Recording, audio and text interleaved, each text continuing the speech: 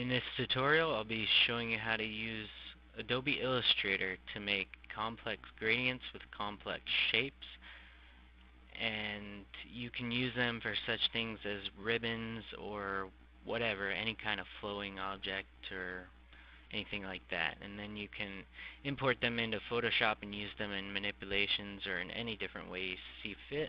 I'm going to go ahead and grab the pen tool to start with, and I'm going to make just a random kind of flowing shape just here for demonstration purposes. Okay, and I'm going to go ahead and press V to grab the selection tool off, and I'm going to copy it by pressing Control C and then paste it by pressing Control V. And if that doesn't work, make sure that you have it highlighted and selected, and then try it again. And there we go.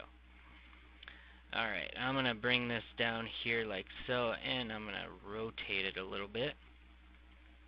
And the next thing you want to do is set up your blend tool. So double click it, and then let's go ahead and increase the specified steps. And I just want to make sure that the widest part will be covered and it won't leave any lines. This is individual lines. This is how it makes it. So I'm going to just go ahead and max it out with 350. That's not the maximum steps you can do, but press OK or enter, and let's go ahead and take the blend tool and click on the end point here, and the other end point here. You'll see it when it has a plus next to the blend tool, and there you go. That's your gradient.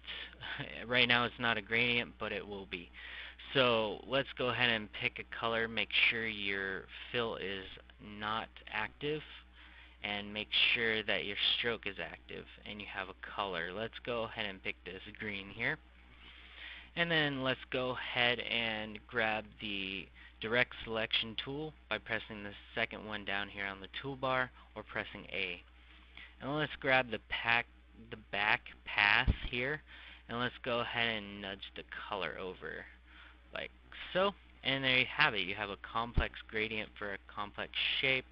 You can even move this shape a little bit if you prefer.